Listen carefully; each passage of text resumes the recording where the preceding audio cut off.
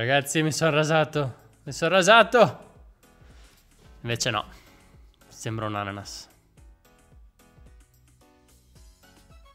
Chi è un con artist? Un con artist. I con artists sono quei truffatori che ti fanno credere qualcosa per spillarti dei soldi. Stavo ascoltando il podcast di una di quelle due comiche che vi ho messo nelle storie, che sono bravissime, ve le consiglio.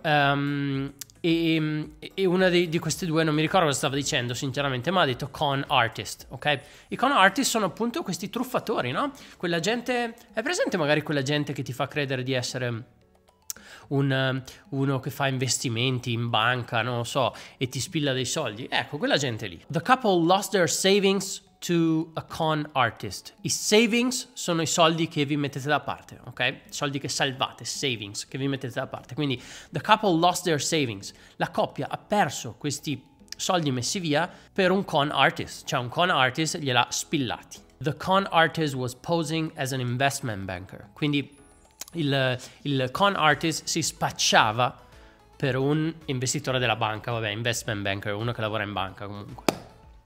Comunque volevo dirvi, no, come primo tentativo per tagliarmi i capelli, ve la dico tutta, io me li ero fatti anche tutti belli scalati, nel senso omogenei, no?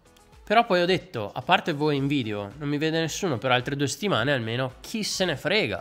Li voglio più corti, me li faccio più corti, vedo come vengono. E sono venuto un ananas, e chi se ne frega? Il problema è che non si vede, ma qua dietro ho un buco, però ho un dubbio. Sono stato io a farlo con la macchinetta, quel buco lì? O c'era già perché sto perdendo i capelli?